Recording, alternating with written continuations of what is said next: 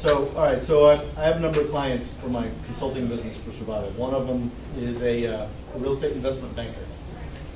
So, without giving away too many details, I was in their very nice place, having their private chef, and some of you have heard the story, serving us food out of their garden. Very well off, so I created a plan for him. Everything he said was pretty much what you just said. Now, they went a little bit further to say, they agreed with you that anything digital financial is a bad idea, terrible idea, similar to the Cypress haircutting and all that other kind of stuff they felt was going to be an issue. But they went on to say that the SDRs might become the new currency after a major, because it's not going to be just a local, it's just not going to be an American collapse, it's going to be a global issue, like you talk about with the contagion. And that the SDRs might become the note of currency going forward after all this settles, and you have to let it, well, like you said, wash out to restart the system. What is your opinion on that? For those of you who don't know, an SDR is a special drawing right issued by the International Monetary Fund. I think Brandon Smith of altmarket.com is a big proponent of that theory that this crisis will lead the way to global financial governance and so on and so forth. I think one of the reasons that this crisis will be substantial is because the world is devolving. There is no center anymore. We all have our huge computer power, huge weaponry power, whatnot. I don't think that an enraged global populace, that they're going to be able to superimpose something like a brand new global currency or whatnot. I could be wrong, but to get people to accept that, to get our community, the preppers, to accept that, I don't think it's going to happen. I think we've reached the apex of government centralization. I don't think we see globalism in one world government, and I've written a lot more about this if you want to get on the site. But so it's a possibility, you know, it's a contingency you have to think about, but it's not something that keeps me up at night. Well, these are like uber wealthy investment banker types that I'm sitting there talking personally with, so that's why I'm asking. This is not just a Facebook conversation with, you know, everybody's panicking about stuff. I had conversations in 2006, 2007 with uber wealthy investment banker types.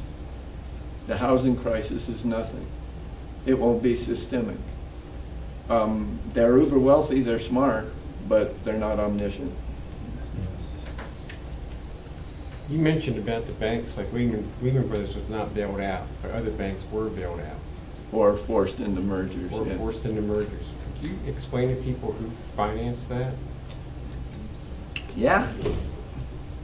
We're looking at it. I mean, and I've seen estimates that range from anywhere to $2 to $12 trillion was spent by the government. And that's still a very hard number to find out.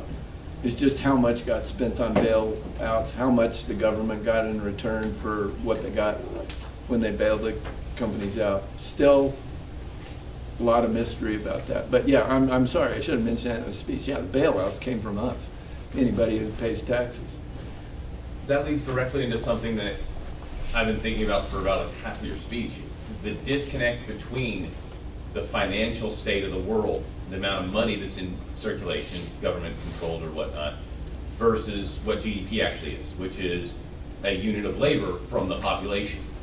And you know, that's fundamentally where all this stuff that people are trying to sell and trade, you were talking about the toilet paper issue before, you know, that stuff comes from people's work.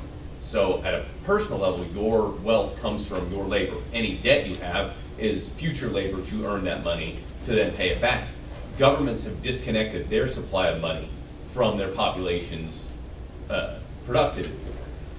And it wasn't the focus of your speech, but this latest push to move populations around the planet is intricately related to the fact that they have money that nobody can borrow.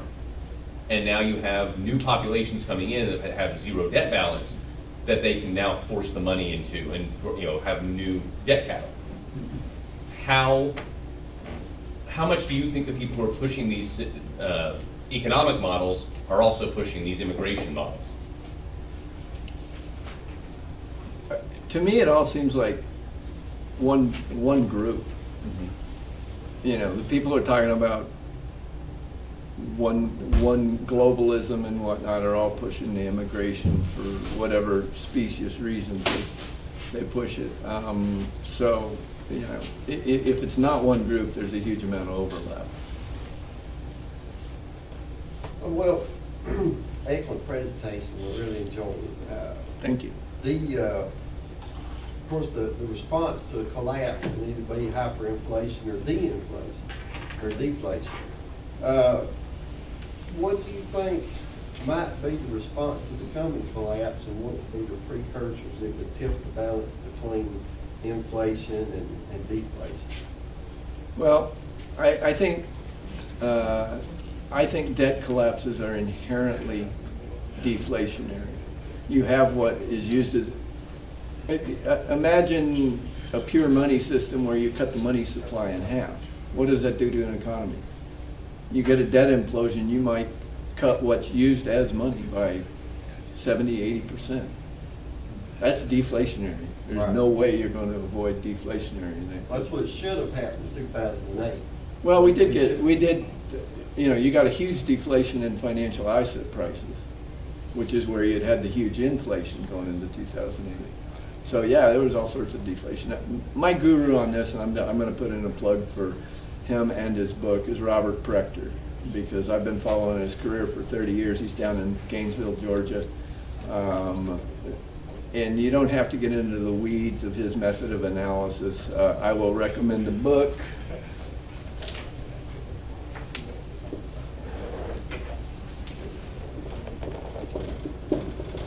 Conquer the Crash, the latest edition, all sorts of helpful information, all sorts of helpful background and perspective. What's that author again? Robert Prechter. I'm sorry, I should put that up there.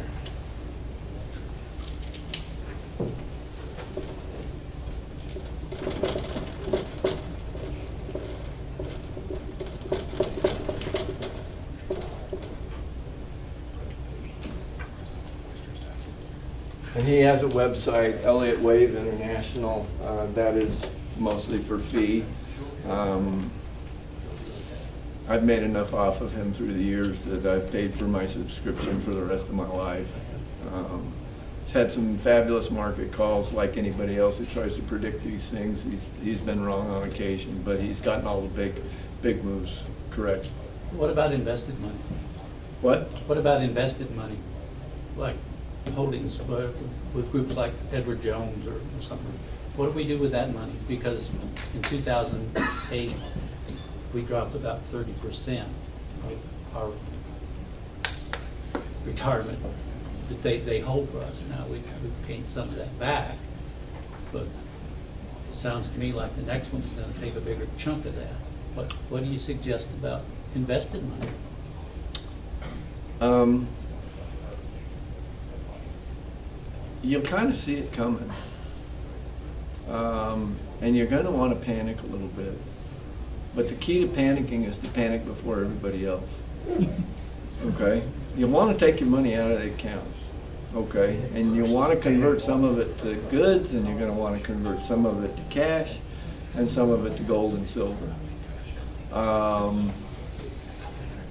You know, the actual bad part of the financial crisis, you had like a year and a half warning. Bear Stearns had housing prices topped. I would say you're going to get a pretty good indication that things are wrong when the government bond market starts really falling apart. Topped out in June, July of 2016, and interest rates have been trending irregularly upward ever since. But when that one starts hitting an inflection point, I'd start getting worried, because it means creditors are getting nervous about what's supposedly the most credit-worthy credit out there, the U.S. government. So keep an eye on that. That's going to be kind of the canary in the coal mine. Is there a plateau in real estate at that same time, or did it just? I think we're starting to see real estate plateau, at least in the areas where it's been blown up the most. New York rents and for sale on the condos and stuff is falling apart. Seattle, San Francisco are all seem to be cresting right about now. And is that what we saw last time? That's what my question was. Oh, yeah. Oh, they collapsed. Okay, one more question. Just because you already had a question. Anybody got a question besides? Okay, go ahead. Does anybody see this coming in a meaningful way, that there's a solution on the horizon that doesn't involve more of the same? And then related, who or does anybody have a vested interest in trying to implement that in any way that might possibly preclude some of the worst possible scenarios? Well, I mean, that's a question every time we've had one of these. Are they going to be able to rescue? But it seems like the only answer is the same: more Keynesian economics, put more money, Oh yeah, no, there is no. I mean, the solution is to let it happen. Let it wash out. And nobody wants to let that happen. Absolutely not. You know, nobody has a vested interest in the way things are. So they will try to do more of the same. You might see the Fed balance sheet go from, 4 trillion to 10 trillion or 15 trillion. I mean, they will do, because that's all they can do. The system has no ability to self-reflect and say, we've got to try something, and then there's nobody actually pushing to do that in any meaningful way. No, the one system that has an ability to self-correct is capitalism.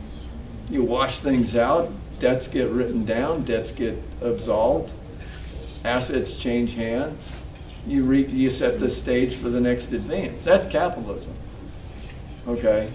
But government, the only thing government has is a gun and a printing press. Figuratively speaking, of course. Yeah. All right. It's a big gun. Thank you very much. Thank you for having me.